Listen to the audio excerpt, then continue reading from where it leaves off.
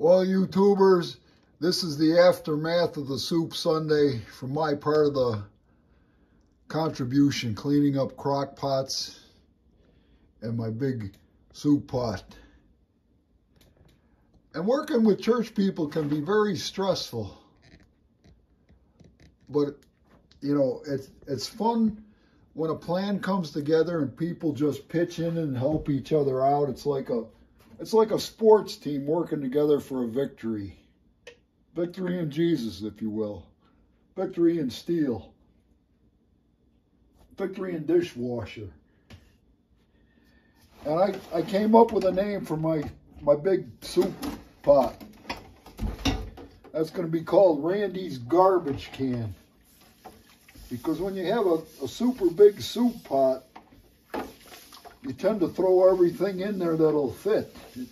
You're looking for the refrigerator, you know, what else can I throw in that soup? Let me try this, let me try that. And an advantage of it too, when you're adding your spices, if you just add a little bit of a time with a super big batch, it's pretty hard to screw it up. But if you learn from each successive batch of soup, chili, or whatever you're making, and I was watching, you know, the people and going through the line, and more importantly, I was watching the garbage can to see what got thrown out and rejected, because that'll tell you, that's the proof in the pudding, what gets tossed in the can versus what gets eaten. And I learned that lesson the hard way when I bought some cheap spice instead of my McCormick chili powder, and I made my chili way too hot.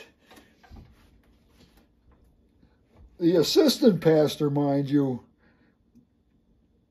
know, walked up to me with a bowl of chili because I was standing near the garbage can, and he said, "This is too hot," and give it a hard slam flip into the garbage can. Duly noted.